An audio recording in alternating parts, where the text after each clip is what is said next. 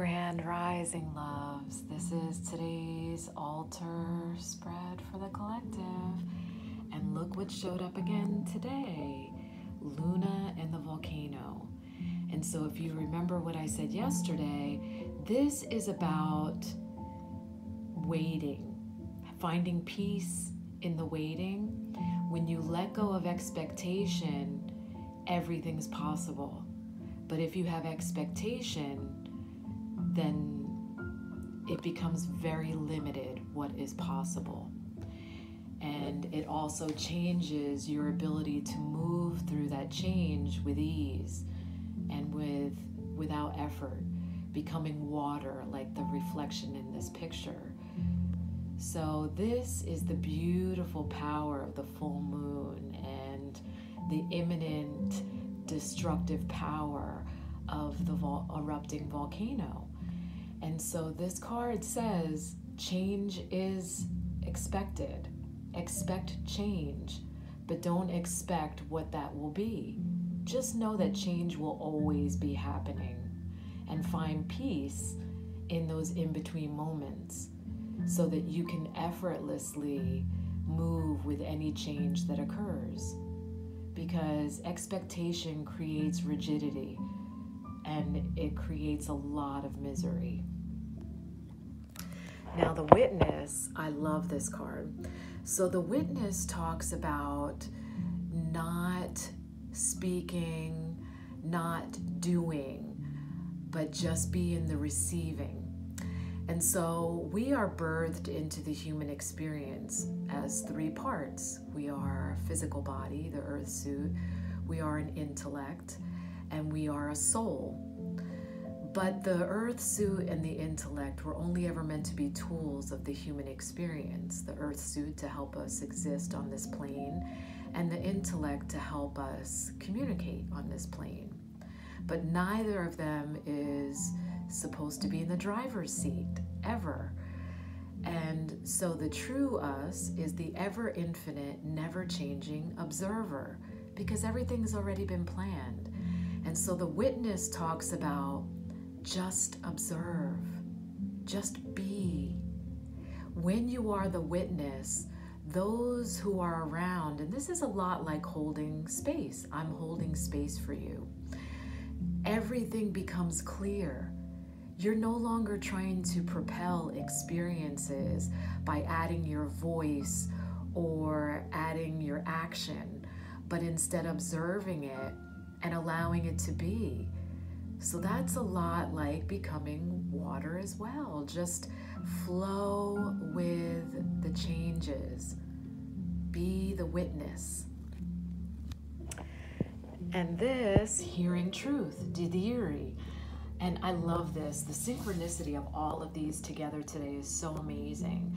Didiri talks about not going into the judgment of the past or the future. That's the intellect, because the intellect is that programming. It saves information from experiences, so it doesn't know anything outside of the experiences that you've already had. It's a very limited database. But the soul always knows infinite truth. And so when you're in that stillness, when you're being the witness, or when you're finding peace in between the changes, you recognize truth. And it feels right because you know there's no confusion when you're present. I'll say that again. There is no confusion when you're present. Confusion comes when you're trying to access the programming of that intellect, the database. There is no space for that in the new paradigm. And tourmaline, inner peace again. I mean, this is the current of today, and it's really clear what's being conveyed here. That tourmaline is actually calling us to find that inner peace, to be present. And this is again is the common pulse. Can you enter the space of your true self? Can you allow the soul to be the driver of your human experience instead of your earth suit? Can you let your soul be the driver of your human experience instead of the intellect? Dropping that judgment and move through the human experience in peace and through feeling and intuition. So beautiful. And tourmaline has a high lithium content. So I'm going to show you, because this card is actually asking you to use pink or watermelon tourmaline. So this is pink tourmaline. So I have a few chunks of just the pink. I'm charging them here on my Sri Yantra. But beautiful stone, and it is very calming. And this is watermelon. I have a piece in Matrix. So the watermelon tourmaline is the green and pink together, so beautiful.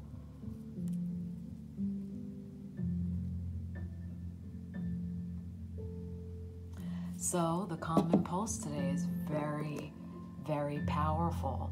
See if you can find it in yourself to let the soul be the driver today and stay completely present. And watch how it changes everything, truly changes everything. I love how the fire is totally dancing right now. It's like really acting up. That's celebration of the vibration that I'm putting off right now. Because I'm so excited about this altar spread. It's amazing. There's literally no air. You see the feathers are not moving. There's literally no air blowing in this space. I don't have a ceiling fan or anything. I just feel completely full of gratitude.